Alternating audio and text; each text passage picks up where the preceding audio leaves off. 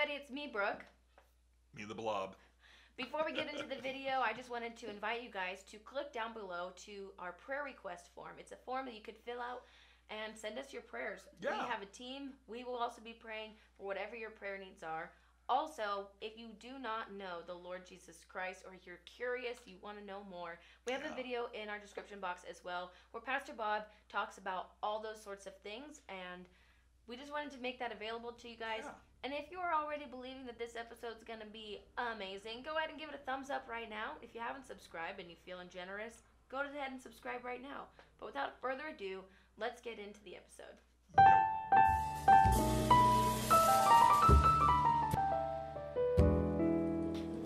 Hello, everybody. Welcome to GodThink TV, Season 2, Episode 6.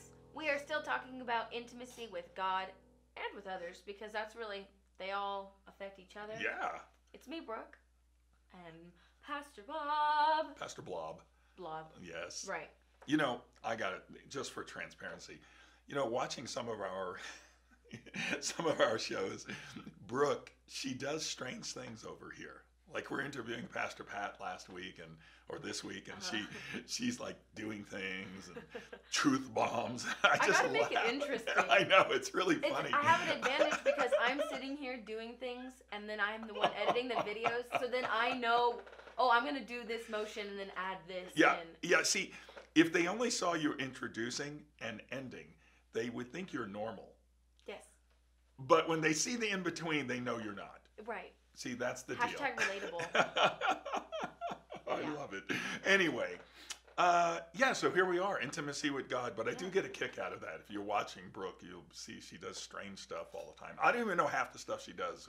It's actually. just because I have to stay focused on Yes. what we're doing, or else my brain will be... Got it. Come back, Brooke. Right. Got it. Yeah. Well, anyway, here we are, intimacy with God. And I, have some things I want to share with you. And Brooke wants to say some things, I'm sure. She says she doesn't, but she does. She says the important stuff. Anyway, I want to talk about, like, intimacy and friendship and in fellowship. And it's really... So you mean intimacy is not just with your husband or wife? No. Wow. No. You got that, everybody? It's crazy, isn't it? Imagine having closeness with even your friends. Yeah. It's amazing. So I want to bring you immediately to the Bible. Dun, dun, dun, dun. 1 John 4. You mean, wait, the sword of truth? No, not that. Don't get the sword. Somebody might get hurt. It might be me. I hate this. Okay, so go on. 1 John 4. 1 John 4. It's interesting, in the first part, or middle of 1 John 4, the John's talking, and by the way, John is a love guy. Yeah, in so many ways, he's great. But he's talking about, if we confess that Jesus is the Son of God, we have this kind of thing with God. And like a secret handshake? Yeah, secret, more, he abides with us. Abiding is a weird word. Like, abiding is like this remaining thing, staying with somebody, never losing them. It's really crazy. Like, that's a crazy kind of intimacy that we don't know about. Well, that one gives you access into God so that you can be with him all the time and have this intimacy. So this knowing him as your Lord and Savior, confessing him is so important. You know what I'm saying? And we have a little thing where we do here where if you need to know the Lord out there, just, where'd they go? Where'd they go, Brooke? Down there.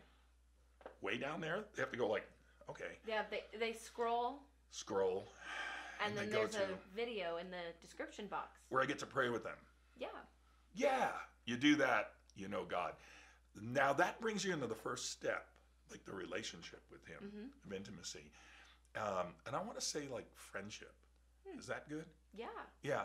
So going on in John, and I've got my iPad here I'm going to read from. It's very cool, Down here, it says, if someone says, this is in John 4, 1 John 4:20, says, if someone says, I love God and hates his brother, he's a liar. What? For the one who does not love his brother whom he has seen cannot love God whom he has not seen. She's doing weird things over there again. Just trying to animate what's being spoken. It is great, isn't it? No, it makes tons of It makes a ton of sense. Yeah. And, you know, so this is really crazy because this means that from God's perspective, that it's impossible to really say you're a lover of God or intimate with God unless you actually are a lover of people and friends with them.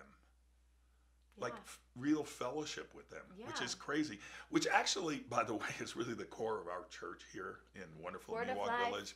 Yeah. Fellowship. It's the fellowship part. It's the loving one another. It's the koinonia. Yeah, and you guys really can kind of get a glimpse of our fellowship in our couple of vlogs ago. Oh yeah, that's why, you know, this morning I was like seeking the Lord about this, and this is what actually that's what brought it up. Oh. It's like we introduced you. If you haven't seen it yet, go back and look at it. It's a vlog, and go look at it, and you'll see like we went through our fellowship hall with the people. Like we showed you we showed you our property, and now we showed you our people. It's kind of loud, that video, I will be honest. It is, yeah. But that, I mean, that's the reality. It's fun. Yeah. But what you're seeing there is people in love. Yes. In friendship. And so God puts this thing in 1 John 4 and says, you know, how can you say you love the invisible God if you're not loving the people who you see? I like this. iPad time. It says in 1 John 4, and this is in the Message Bible and not real Bible. Oh yeah, it's really interesting. It says, if anyone boasts I love God and goes right on hating his brother and sister, thinking nothing of it, he is a liar. If he won't, and this is the part that struck me this morning when I was seeking the Lord. It says, not if he just doesn't. It says, if he won't love the person he can see, how can he love God who he can't see? So it's like intentional, which goes back to another thing. This week, you're seeing our show with Pastor Pat, or last week, I guess that would be. Yeah. You know, I'm a little lost in time sometimes. And he talked about love and intimacy not being a feeling. Like it has to be intentional. It's a choice. It's a choice. And so, sorry. Go for it. You can interrupt me anytime because it's better.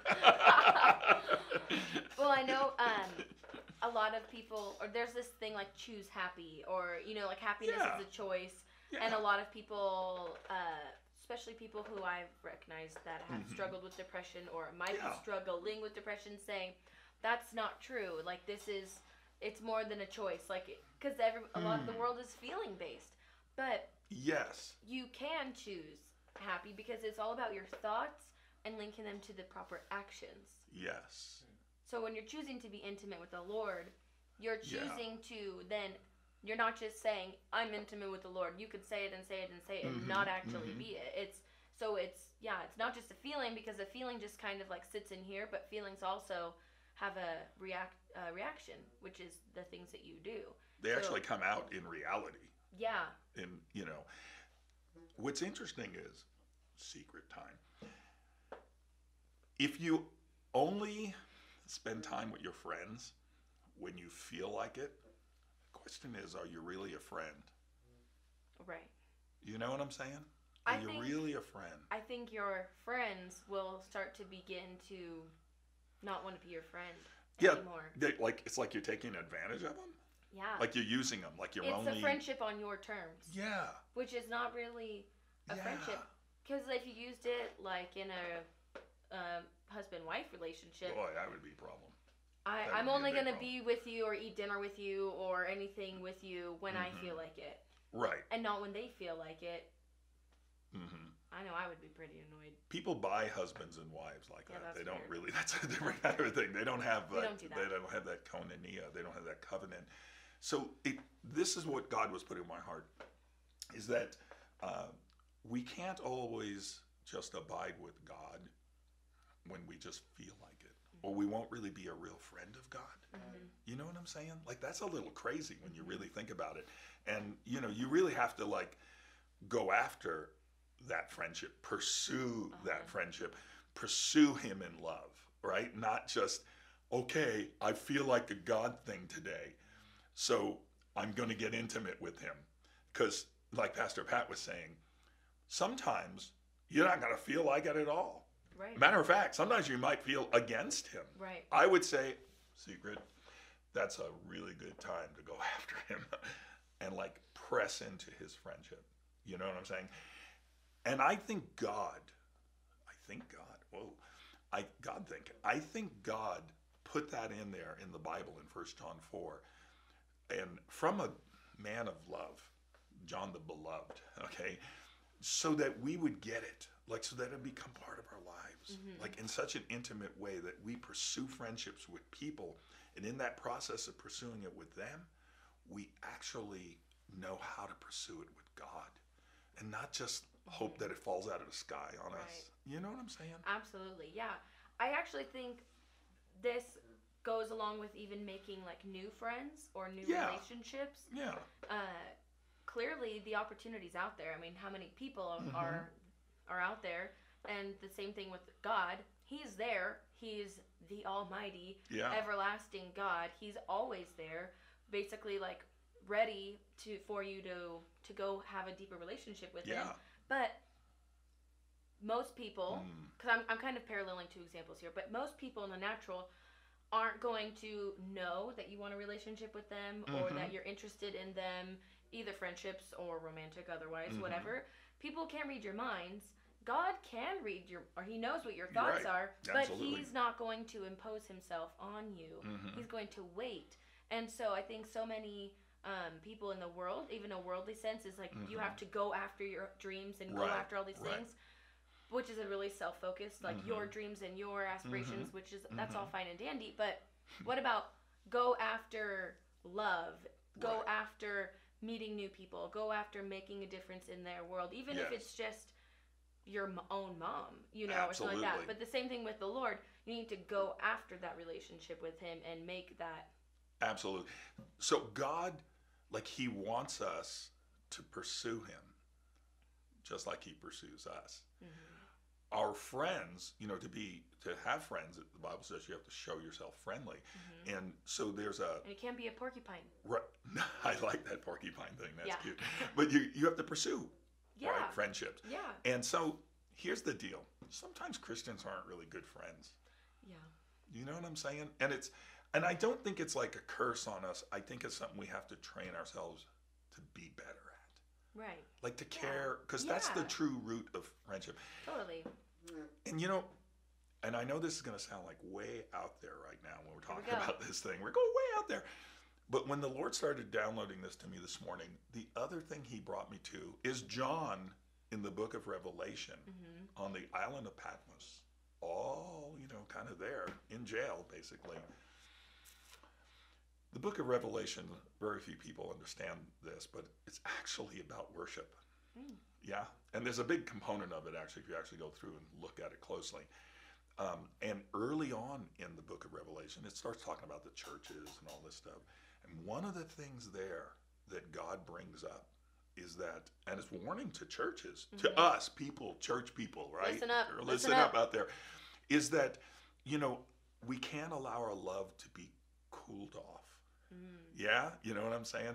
That in other words, you have to pursue love. Right. You know, you can't tell your wife, hey, I loved you, and then 40 years later, you know, tell her again. That's not going to work. Trust me on this. I am married. So for 44 years now, 43. And so the deal is this. You have to pursue love. You have to pursue people. And so worship is actually the way we on earth, because I said we have this component of friendship with people and people we go to church with, people we in the world with. But the way you pursue God is through worship. That is one very big component. It's not just always all alone, although there can be a component of worship there. But there's corporate worship too, which I want to invite you to our church because we have great corporate worship. We get lost in the presence of God. For like a whole hour. Oh, it's awesome. You're just with God. Yeah. So the deal is, I'm going to introduce you to the fact that worship is actually a component of friendship and love with God. Like there's an intimacy you enter into there, and it's corporate. It's His whole church body of Christ. Yeah. And we enter into together, and it's like magnificent. It brings you to a whole different place. And you know what I'm talking about? You know that, right? Yeah. So what it's reminded me of is and I don't know if this is going to relate to anybody, but so when I'm in the car with my friends, oftentimes we connect when there's like music playing, and we like to share music with each other, and we're singing and we're like dancing, having a good time together. We're together, and there's a lot of times we are singing worship music, but when the church is all together in the house and we're singing, it kind of feels like that when you're in the car enjoying this song together on a road trip maybe, or just going somewhere all together, and you don't feel like, oh yeah, I'm just like going, because going to the grocery store by yourself versus a car full of your friends playing your favorite songs, those are two totally different moments. That is but great, also there's a lot of times when I am with the Lord worshiping in the car by myself as well. Absolutely. And there's a lot of times where I actually can kind of imagine Jesus sitting in the car with me. Yeah. Because that kind of helps me to just feel that closeness, like he is just like that. Absolutely. And you can have those times with him, but it's the and both. You really have to have worship alone and worship with God corporately. Time alone with God and time with God and his people. Yes. And there's an intimacy in both of those. And we actually have interviewed other people, and in the past we've interviewed several people who are worship people, Liz, and we have others also that we'll be showing. And I think it really connects to this whole thing of intimacy with God, because I'm going to tell you that I believe that worship is at the key. It's the little door that, the key that unlocks the door to true intimacy with God in a special way. But it's not only just all alone up on a mountain. Right. But what do you think? We done? Yeah.